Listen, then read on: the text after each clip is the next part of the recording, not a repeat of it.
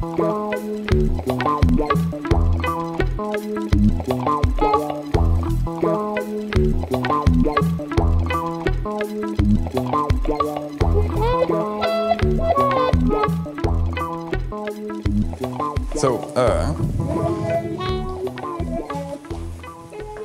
what I'd like to talk about is recent work. So this is joint work with Adrian Langer.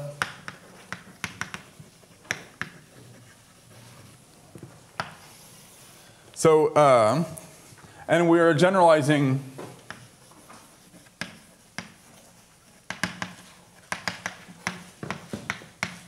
to SL3 the paper, the older paper with Kevin Corlett.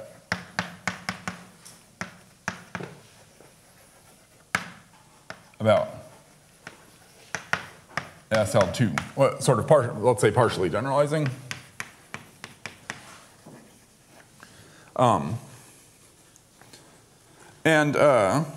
So this goes back quite some time, and also I'd like to say also thank the organizers. I mean, it's sort of motivated by discussions with Bruno and maybe Philippe.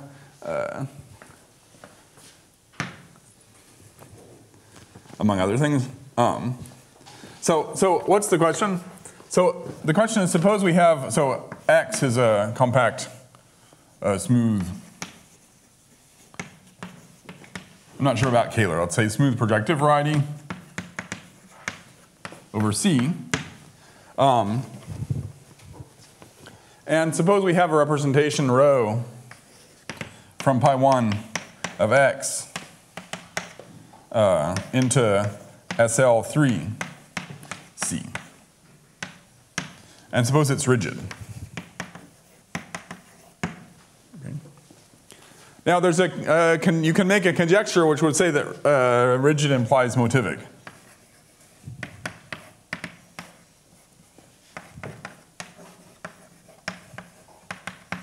So we'd like to prove the conjecture in this case. We don't get a proof of the conjecture in this case, but what we do get is a proof that, so the theorem is that if rho is integral,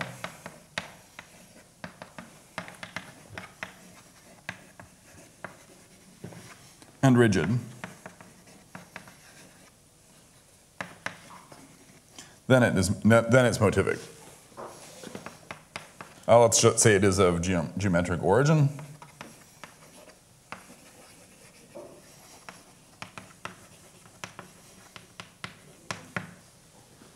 Okay. So the point here is that, so we don't know how to prove, if we just have a rigid representation, we don't know how to prove that it's integral. Okay. To prove that it's integral, you would want to have an action on a building or something like that. Maybe there's some possible hope of trying to understand that, but I don't know.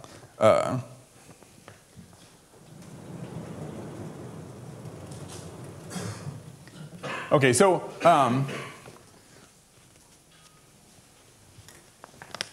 what do we do? So we say, so if rho is rigid,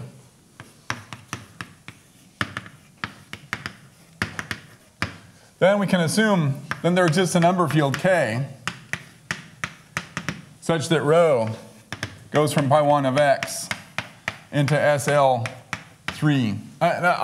Sorry, I should also say this is the technique, as you'll see, is heavily dependent on the fact that this is dimension 3, rank 3. With Kevin, we did the case of rank 2. You might say, okay, next we'll be doing rank 4 and so on. Maybe there's some possible hope for some type of statement for 4, possibly. But I mean, for a higher rank, this method is definitely not going to work. Okay, so 3 is kind of the limit. Sorry about that. Anyway, but if rho is rigid, then it has to be defined over a number field, because if there was anything transcendental, that could move. Okay. So and now what we know is that for any embedding from K into C, including the original one, but any other one, we get a local system V sigma, which is also rigid. And by the techniques of harmonic bundles, also I'd like to thank Jeremy for the previous talk. So by the techniques of harmonic bundles, and notably the S1 action and so on, you can just see that it implies that it's a complex variation of Hodge structure.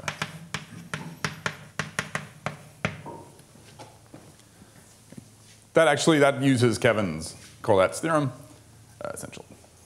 You don't need the Higgs bundle stuff. You just need to know that you have a pluriharmonic bundle. Okay, so we have this complex variation of Hodge structure for each V sigma. Now let's say if we take Vk, so Vk is the local system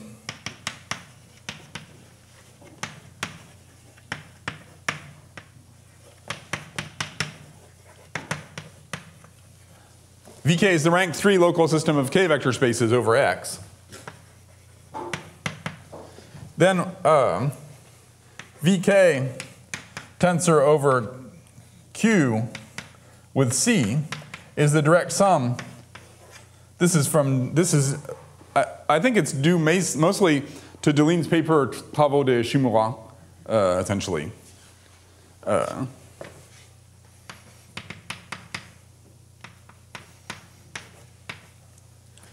If we take Vk, so it's the rank 3 local system of k vector spaces, but we think of it as a rank 3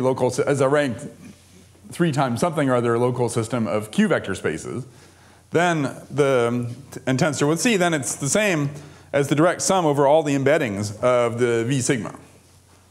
Okay. And now these guys are all CVHSs, so we get a structure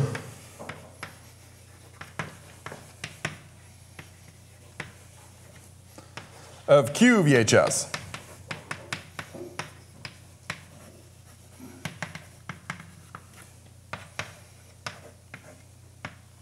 By combining the complex variation of Hodge structure V sigma, you might have to increase K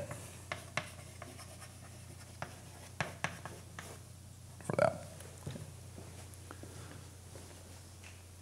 So the Hodge types are just the Hodge types of the V sigma. Okay.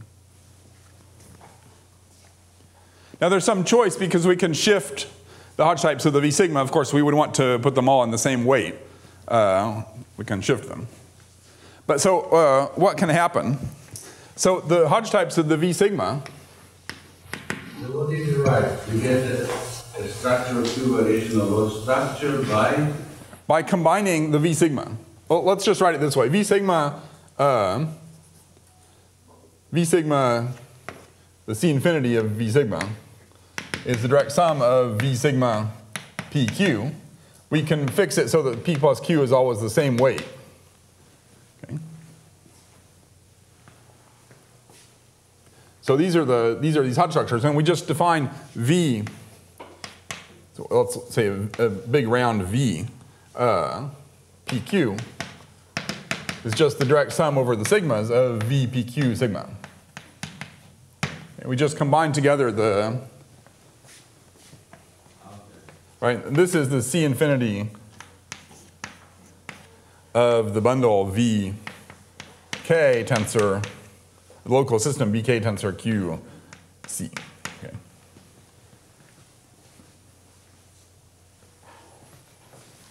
Now the point here is that these guys are rank 3 variations of Hodge structure. The possibilities for rank 3 variations of Hodge structure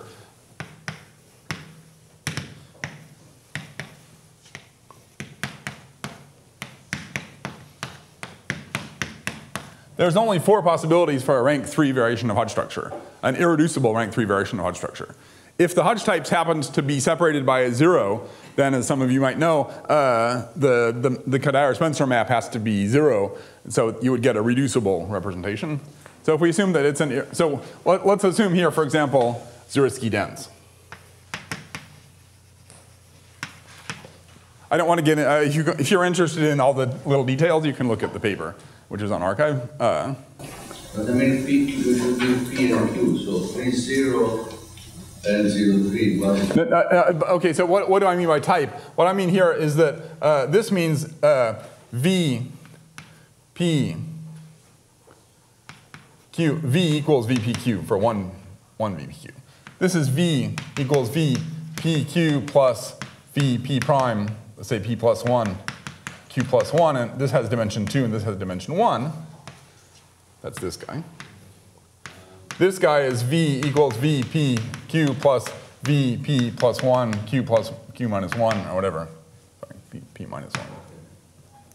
Plus 1. This has dimension 1 and dimension 2. And the last case is the one we're interested in, is V equals V, PQ plus V, P minus 1, Q plus 1 plus V, P minus 2, Q plus 2. They all have dimension 1. Okay. So by the type, I don't mean the Hodge type, actually. I mean the partition, which is the dimensions of the guy. Okay. So now remember that we can translate stuff. This business of increasing k means that these are considered as complex variation of Hodge structure. When we translate stuff, if the guy doesn't have a real structure, then we can just sort of add it. We can increase k by degree 2 extension, and we can add the complex conjugate. Okay. Yeah. How do you exclude non-arithmetic lattices in PU to 1? I don't know. Why? Well, we'll get to that maybe later. I think we're proving, in fact, that so we're proving that if we prove that if they're integral, then it's motivic.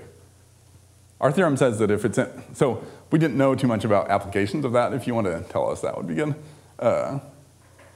If you know that the traces are algebraic integers, then our theorem says that it's motivic. If you apply the theorem to a non-arithmetic lattice, which is the what is the family of variety, or what is the geometric objective? So does it our theorem says that those guys are motivic.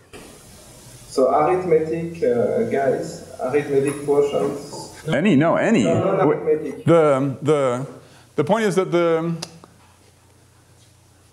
our local system VK, integral means that there's a VOK, an OK module thing inside VK. Or it means that trace of rho of gamma is in OK. Okay. So I don't know whether this is true for these non-arithmetic lattices. But it must be true, otherwise your conjecture is false. Yeah, so conjecturally it's true, but I mean, that was our question for Bruno, in fact, but Bruno was organizing the conference, so he didn't have time to.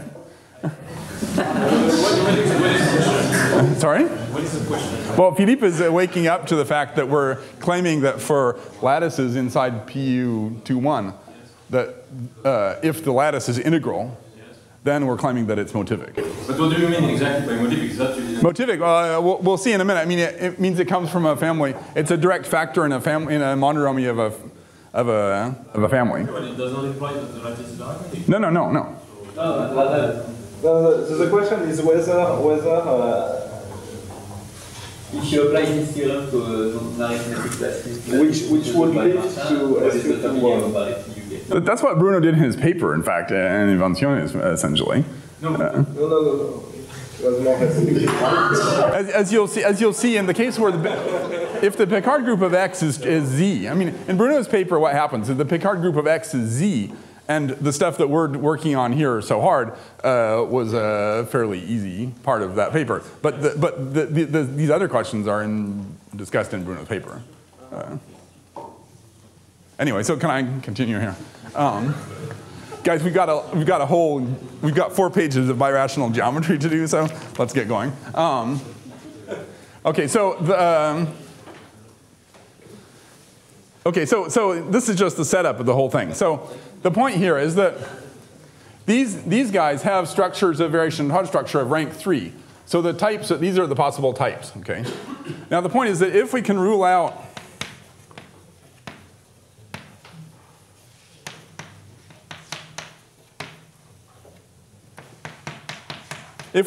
the case 1, 1, 1, then Everybody else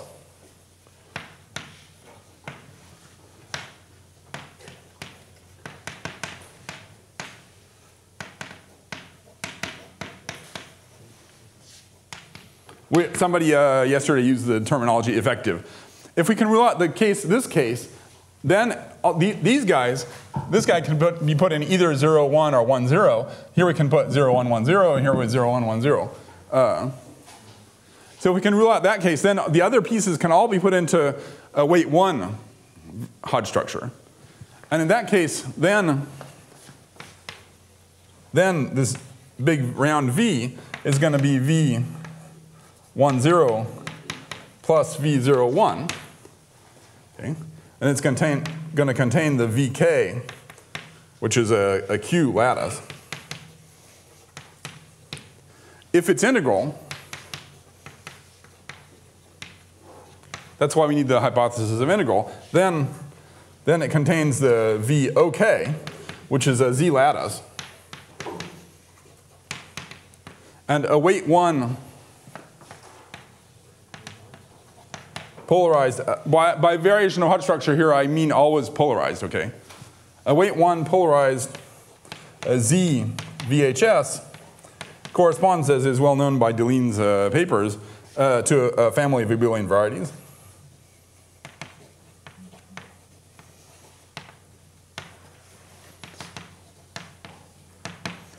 So the conclusion is that if we can rule out this 1, 1, 1 case, then the rest of the stuff all fits together, and we can get a family of abelian varieties. I should probably thank Mike Larson, among other people. I called this Larson's lemma in the paper Higgs bundles and local systems because Mike told it to me. That's one key step that you need to do this. I mean, to do this, you need to be a little bit careful about fixing up the polarization and the real structure and everything to make this actually work. We should make sure to be able to replace K by a totally imaginary extension of a totally real field. Okay, but that's known. So our problem now is just how to rule out the 1, 1, 1 case.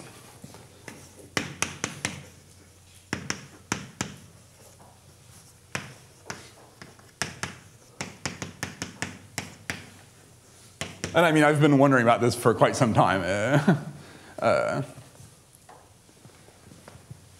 And so when Adrian Langer was visiting Nice last spring, discussing with him, we realized that actually we could say something about this. Okay, so the short version of the story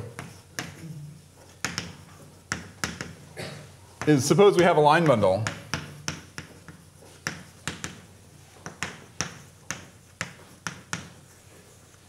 L, then ask Langer. Okay, that's the short version. Okay. I mean, he knows how to do stuff which I just didn't have the famous study how to do. So, among other things, all the stuff which I'm going to now say is due to him, basically. Although he got very, he bothered me for 6 months about fine details about factorization theorems.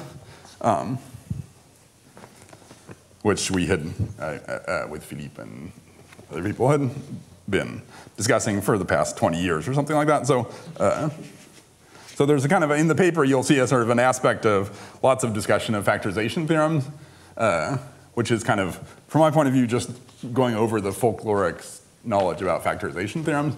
And Adrian wanted everything to be really carefully written out and everything. So any problems in that write-up is my fault. Anyway, but anyway, so the main idea here from birational geometry comes from discussing with Adrian what to do when you have a line bundle. Okay, so let's just get started. So now I hope I've convinced everybody that we're reduced to this case of a type 111 variation of Hodge structure. This is the type of guy which is not going to be able to fit into an effective weight 1 thing. This guy will be able to fit into a weight 2 thing, even if we're not worried about real structures. But complex weight too. So we can just suppose we have a variation of Hodge structure, which is of the form C VHS. So I'll thank you to Jeremy for the talk in which he explained the definition of a CVHS, so I just won't say that.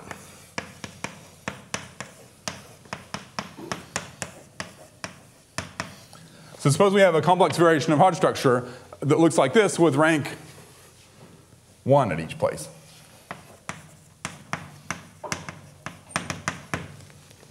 Okay. And now the flat connection decomposes as del plus del bar plus theta bar. Sorry? I previously couldn't read your letters. Ah, sorry. So it is as I expected. Yeah. 1, 1, 1. Yeah. There are 3 line bundles, okay. Then let's put E, so it's the same bundle, but we'll use an E since it's the Higgs bundle.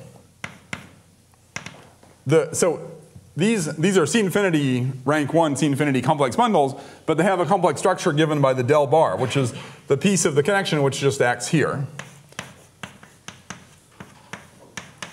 So these are holomorphic bundles.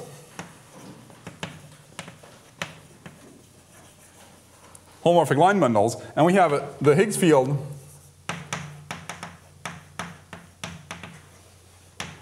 otherwise, which was previously known as the Kadair-Spencer map.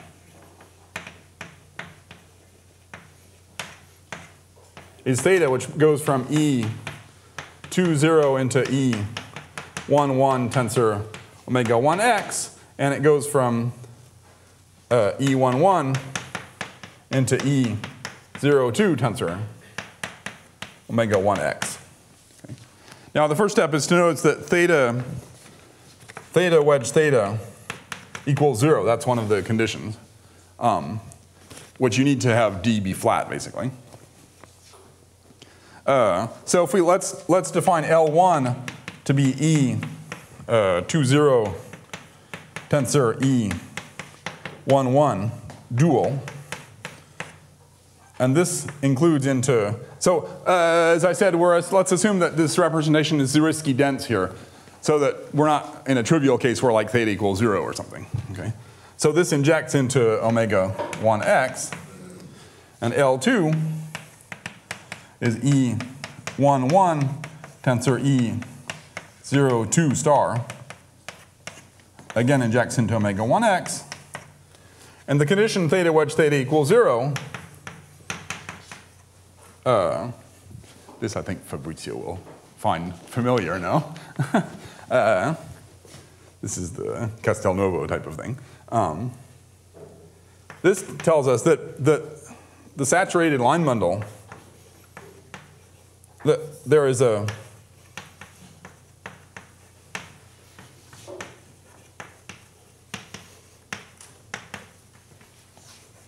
saturated subline bundle M in omega 1x, which contains both of these images.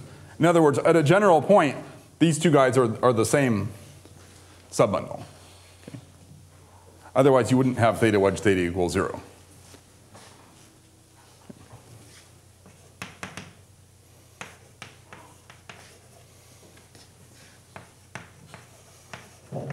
So in terms of divisors, we can write L1 of B1 equals M, and it's L2 of B2, where B1 and B2 are effective.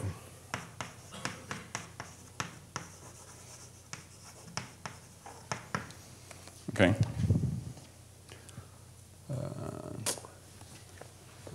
Now, T2, it's probably T2, right?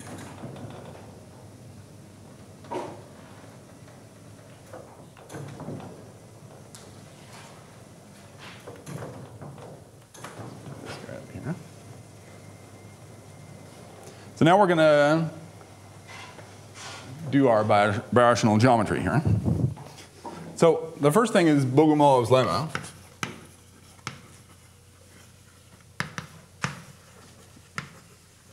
I don't know if Fyodor is here yet, but you can ask him about this later in the week, I guess. Bogomolov's lemma is that M is not big.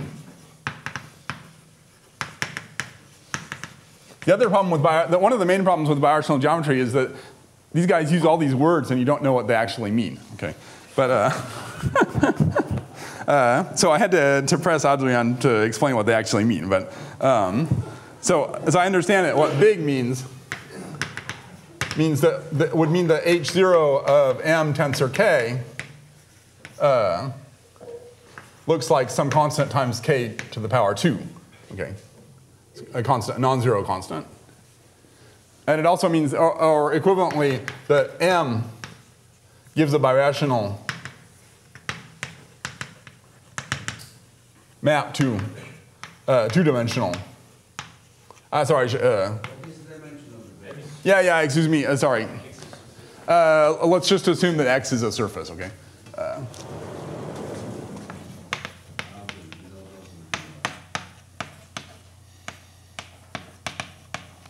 This is just going to make things easier. We can write it down without that, but just to think about things. And also by the Lefschetz theorem and so on. And also that's not going to mess up our applications to ball quotients either.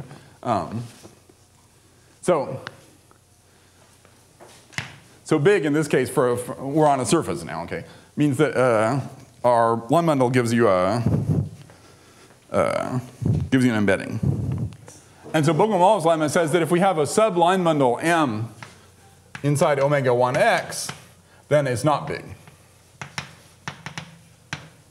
Basically, you can't have a sort of you can't have something which might have lots of sections if you tensored it up. Okay.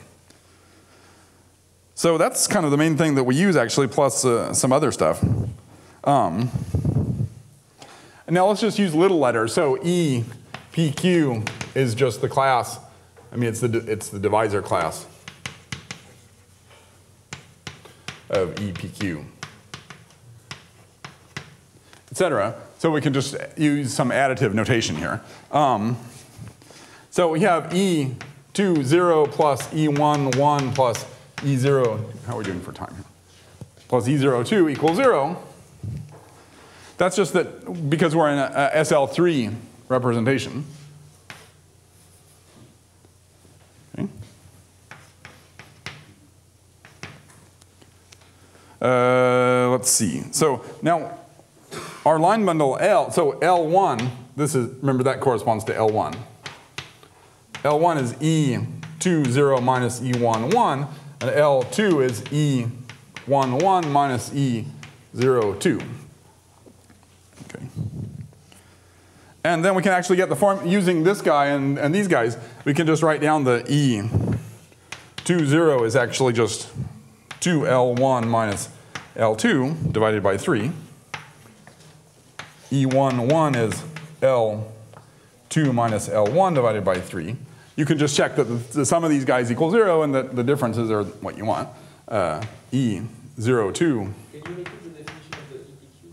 Just so I cannot read what's They're the divisor, it's the divisor class of big EPQ. I mean, it's just, think of EPQ in the Chow group rather than as a sheaf. I mean, okay. Now we're just going to do manipulations, let's say, in the Chow group. Okay. At the end, but that's not really important for what I'll be able to say today. At the end, you want to make a difference between the image in the Néron-Savary group, tensored Q, and the actual line bundle. But actually, you sort of get rid of that by like going to a cover and taking powers of stuff and stuff like that. So let's just say for today, you can just assume that these notations are all just the images of everybody in the rational Néron-Savary group, roughly speaking. So E02 is minus L1 minus 2L2 divided by 3. Okay, so that's what our guy looks like. Now we can just start calculating here. 3 times M is L1. So well, remember we had, where was that? Where's M? M is L1 of V1. I think it should be sum should be 0. I think it is. If you look at L2, which is not. Minus L2. So Sorry, this is plus, excuse me. Yeah, thank you. Yeah. Okay, let's see. So it has to be sort of symmetric. And I mean, at some places, you have to realize the situation, I mean, these guys are not symmetric because we're not assuming it's an R variation of Hodge structure. So they're not, L1 and L2 are not the same, but they play the same rule. If you take the dual, then they interchange. So you can use one or the other. Let's see, so we have M equals L1 plus B1, and that's equal to L2 plus B2 in the small letter notation. So 3M is equal to L1 plus B1 plus 2 times L2 plus B2, which is equal to 3 times L1 plus 2 times L2. L1 plus 2 times L2 is minus E02 plus B1 plus 2B2. So remember, these guys are effective, okay?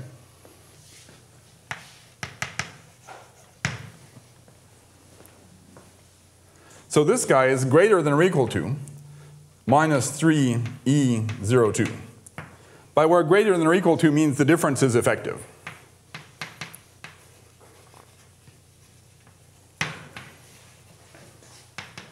That's another one of these notations where the birational geometry people throw around greater than or equal to. It actually means something precise, okay? Which might not be clear sometimes, some cases. So we get M greater than or equal to minus E02, and similarly, M greater than or equal to E20. Okay. Next step is that the Higgs bundle E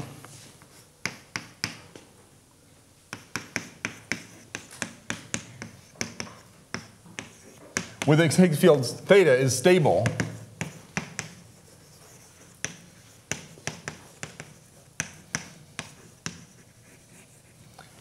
as a Higgs bundle. That's kind of it's sort of Lübke's theorem for Higgs bundles.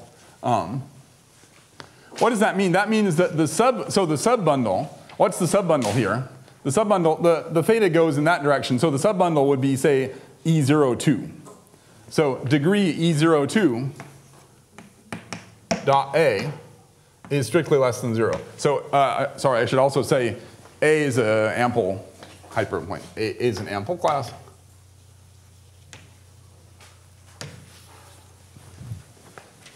So E02 dot A is strictly negative, and E20 dot A is positive. Okay. Now the first claim is that E20 squared is less than or equal to 0. Proof? If not, then we get E20 squared is greater than 0. So remember, we're on a surface. So if I take the square, that's just a number, okay? So in the case of the square, this doesn't mean something about difference effective. That's just a number, okay? But we also have E20 dot A is also strictly positive. Now, remember, E20 is a line bundle. If we have a line bundle with strictly positive degree and whose square is positive, that implies that it's big.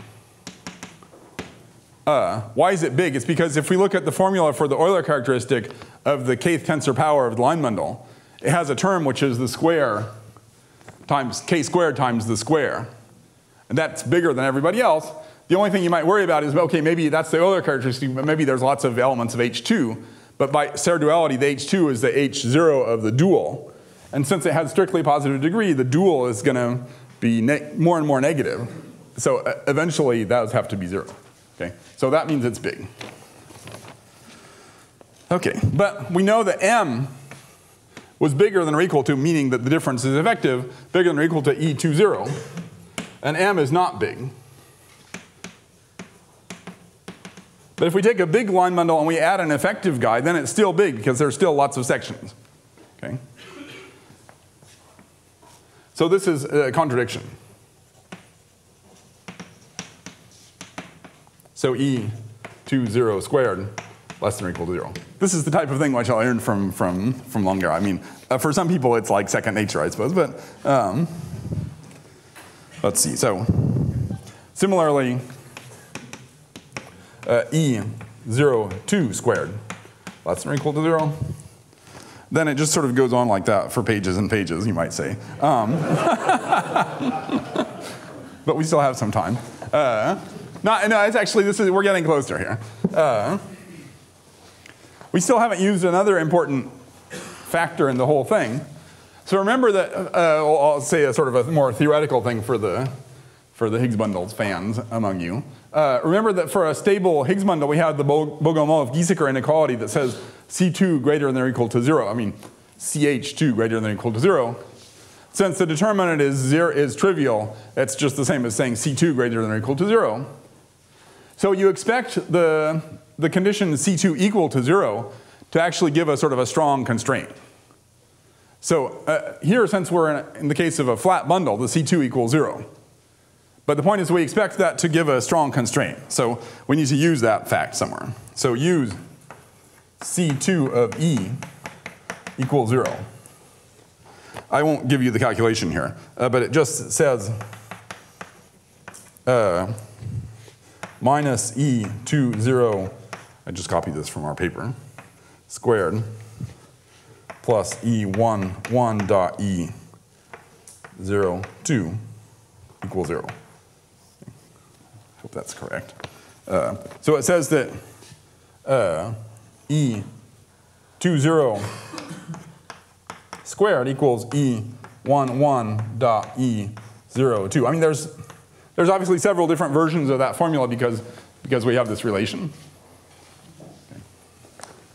So you're using C2 plus the Bogomolov inequality? But no, we're not using the Bogomolov inequality because, I mean, here we're in the case of equality of the Bogomolov inequality. I'm just saying that because of the Bogomolov inequality, you sort of expect that in the case of equality, you would have some interesting information. I guess maybe I should say that one also has, I'm not sure where we use that actually, I should maybe check. But one also has the Bogomolov inequality for rank 1 Higgs bundles. And we have a bunch of, for rank 2 Higgs bundles. We have a bunch of rank 2 Higgs bundles if we take E20, E11, but not the other one. Or E11, E02.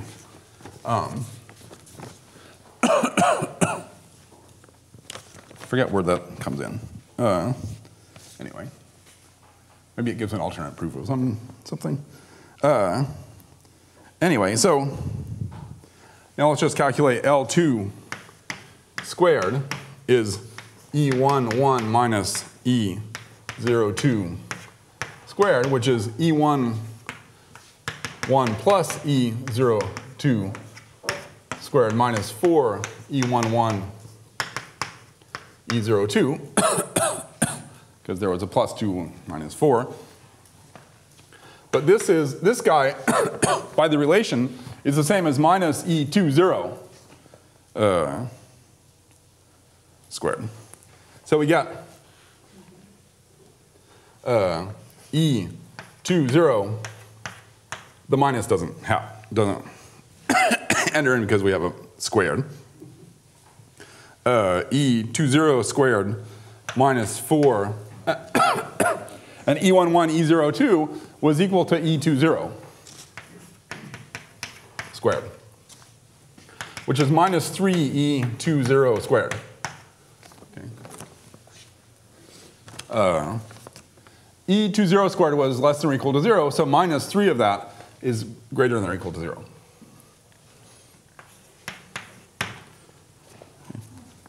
So L2 squared is greater than or equal to 0, and similarly, L1 squared is greater than or equal to 0. Now, lemma,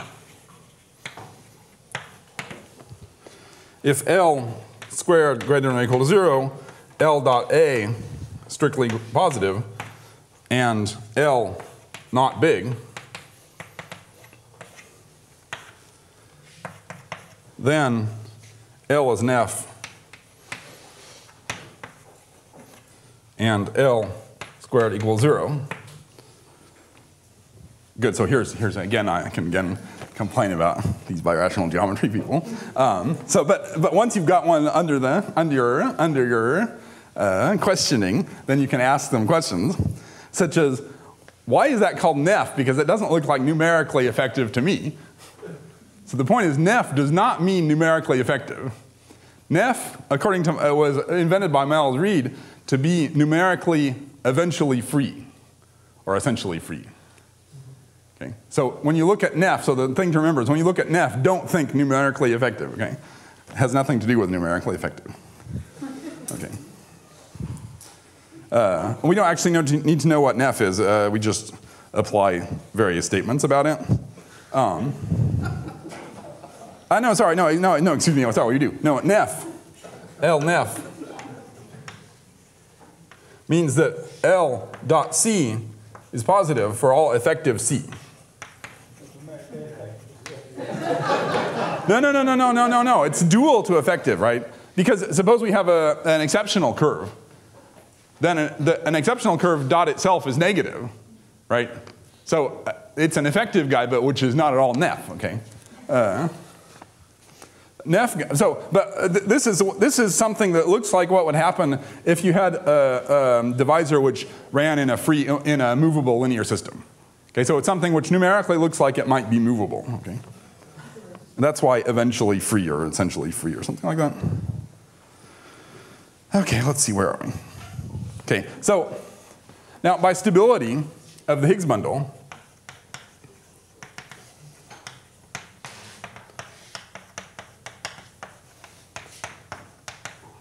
one of these two line bundles, Li, has to be strictly positive. One should be careful that not to say both have to be strictly positive. That's actually not true. As one can show examples on a curve where they're not both, where one of them could be negative, okay? But one of these two guys has to be strictly positive. Otherwise, just for example, I mean, you can just see, I mean, from this guy, well, let's say from this guy has to be positive, right? So one of these two guys has to be positive. So let's suppose it's assume it's L1. Here's where what I said about being able to take the dual and interchange the two comes in. We can assume it's one or the other, it's the same. Okay. Maybe let's start here. How are we doing? 15 minutes. I'm hoping to get to a stage where at least some people might say, okay, that looks like it should open. Yes. Sorry? I don't understand the lemma. Why the lemma? I mean, if it's not big, L squared is 0, okay? And then you take the decomposition, the decomposition, and why you don't have a negative part? Well, for a net line bundle, L squared bigger than 0 is equivalent to big. For a net line bundle, that's what he claims that is net. How do you know it is net? Oh, that's a quick. Yeah, sorry. These conditions here imply that L is nef and L squared equals 0. That's the claim. Why? I'm sorry, you'll have to look at the paper for the, that's something about Zariski semi-decomposition, but let's discuss that afterwards, okay?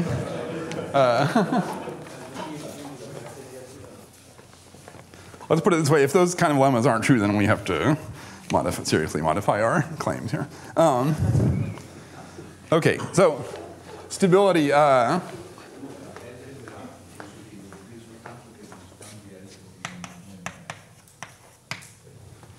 let's assume we have L1 dot A strictly positive. So then, but let's point out that neither the L1 and L2, Li are not big.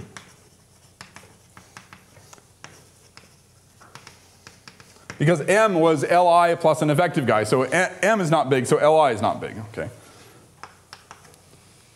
So this statement applies to whichever one has a positive degree, or to both if both have a positive degree. Okay, so we get L1 squared, we get L1 is nef, and L1 squared equals 0. Now our strategy is just kind of to go along and prove that everybody equals 0, basically. Let's see here. So the next point is that E theta is L1 semi-stable. So from now on, we've chosen the L1 as the guy which is positive. So L1, now we know L1 is Nef and L1 squared equals 0. Something which is Nef, another sort of characterization, is it's something which is a limit of ample guys. Okay? If we have a Higgs bundle, if the Higgs bundle corresponding to a flat bundle is semi-stable for any polarization, and semi-stable is sort of closed condition with less than or equal to, then in the limit it's also semi-stable. So, for example, E1, let's see, which one was it? L1,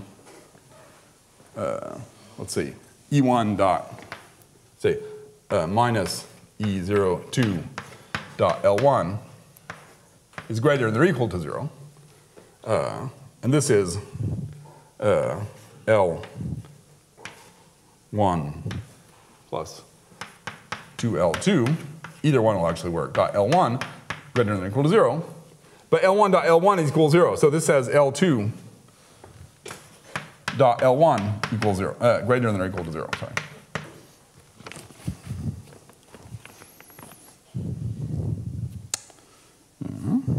Also, the BI are effective, so L1 dot B1 is greater than or equal to 0, and L1 dot B2 greater than or equal to 0.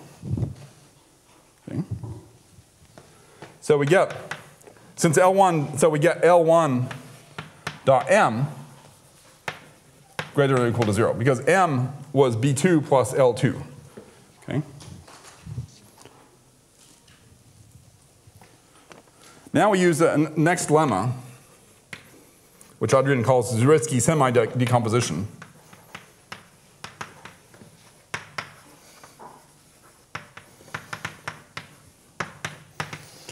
Which says that if C equals L plus B, with L Nef, B effective, C not big, C is going to be our M here, okay.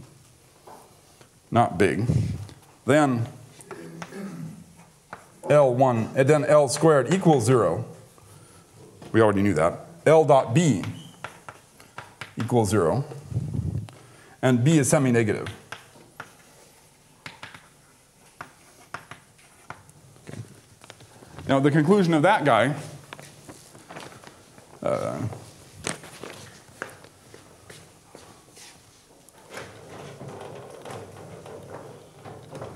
he doesn't like 2 at once.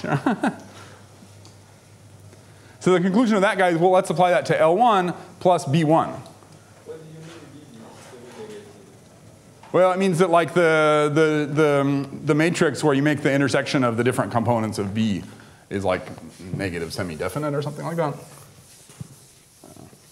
At least B squared is less than or equal to 0 in any case. Plus some other statement. Okay. But in fact, I mean, B intersected with kind of any one of its components is going to be negative too.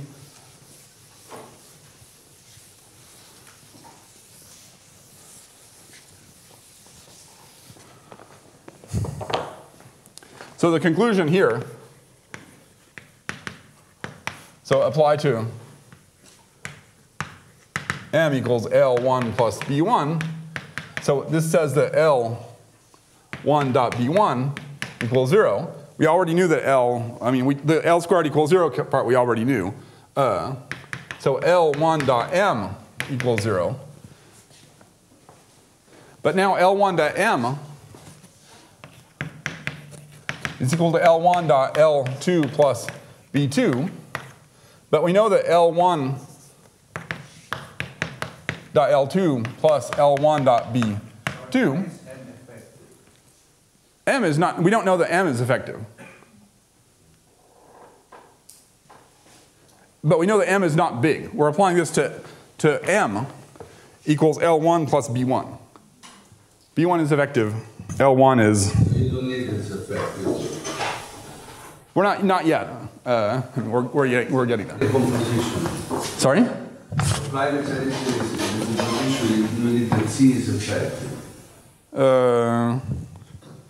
Not according to Adrian. Again, but it's, I mean, C is going to be, well, C is nef plus effective anyway. Let's just continue here. Maybe.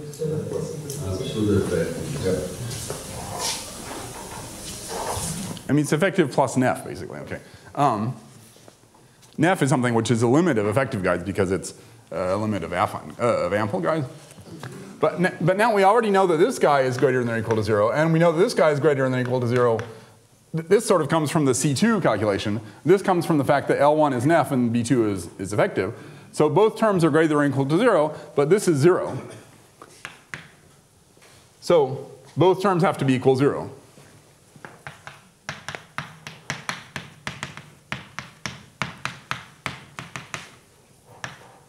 Now we've almost got everybody equal 0, basically.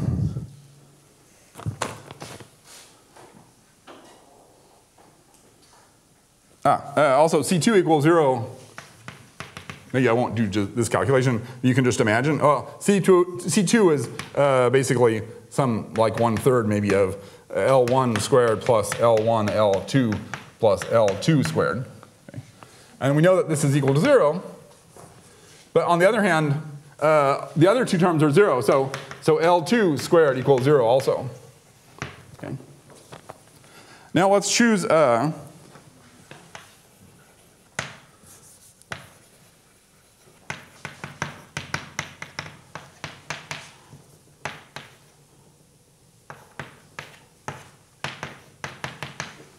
since L1.a is strictly positive, we can choose a rational number a, little a, such that L1 minus little a times L2, this should maybe be little a times L1 minus L2. We can choose a rational number little a such that a times L1 minus L2 dot the ample class equals 0. But this guy squared equals 0 because now we've proved that all the different terms are 0. So we have a divisor whose square equals 0 and whose degree is 0. And by the Hodge index theorem, it's 0. So that's true in the rational narrow and Savary. So a times L1 equals L2 in the narrow, let's say, equal to L2 in the narrow and Savary group tensor Q. Okay. So now we're sort of getting closer to what we're trying to show here. So now we've got the L1 and L2 are basically the same line bundle, except up to some torsion phenomena. Okay.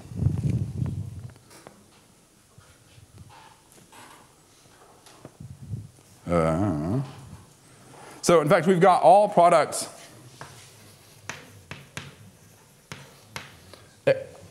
are 0, except maybe B1 dot B2.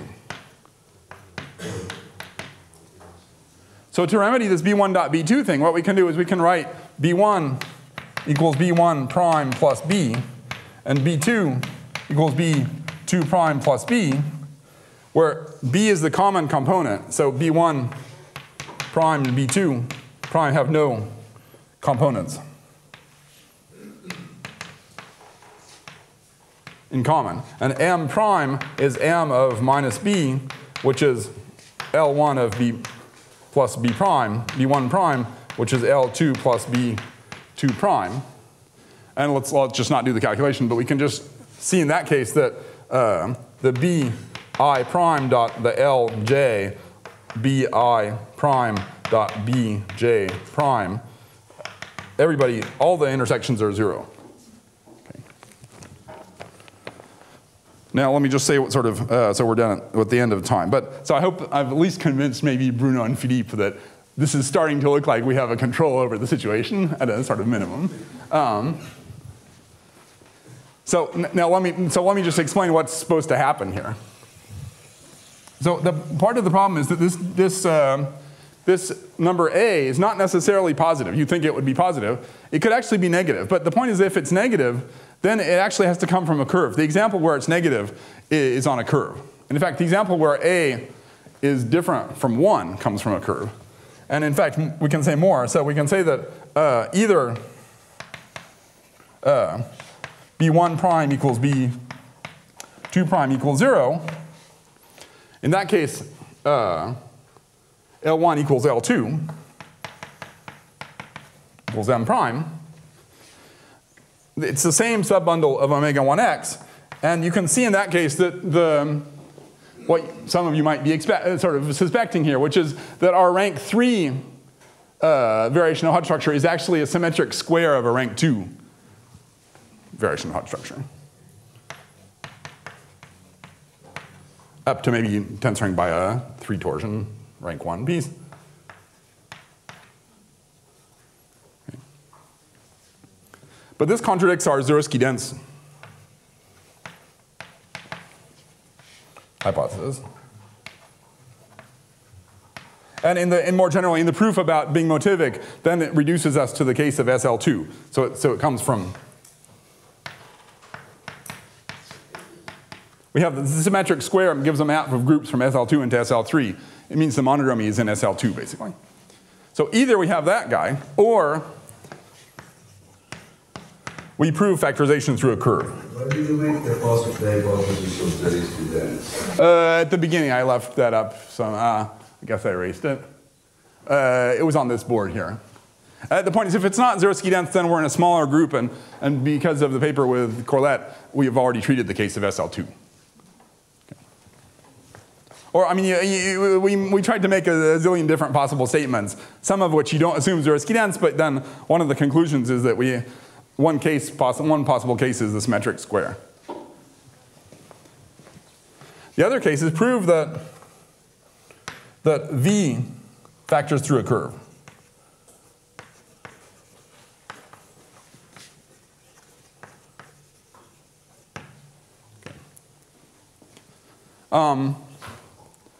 We can, let me just finish here, but we can sort of vaguely see why that might factor through a curve. I mean,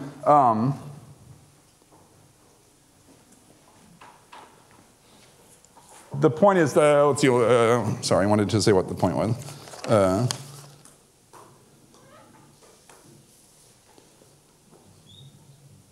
Right. The point is that if B2 is different from 0, say one of the, say B2 prime different from 0, but this is effective. And it's proportional to M prime in the Nernst-Savary group. So this is what Fabrizio was saying, that M prime becomes effective, roughly speaking.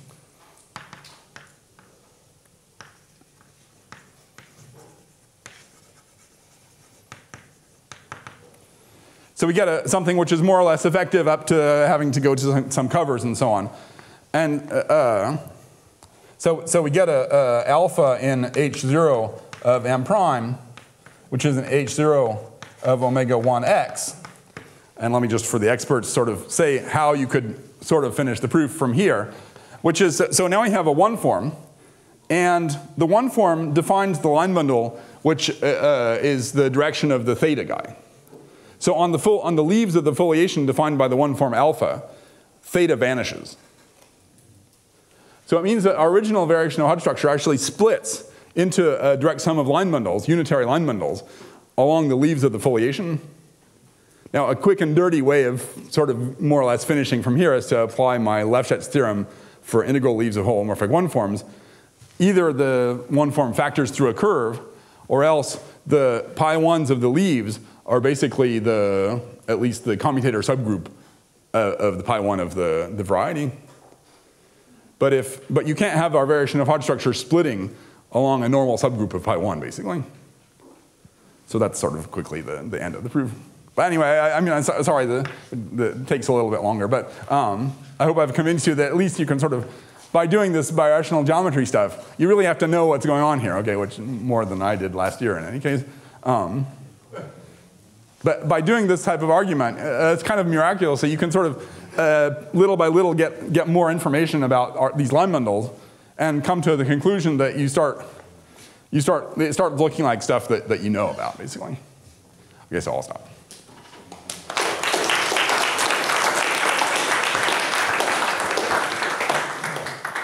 So, if there are any questions, I've been asked hand the microphone to the person who asked the question. So please don't be intimidated. I mean, this, I can shout.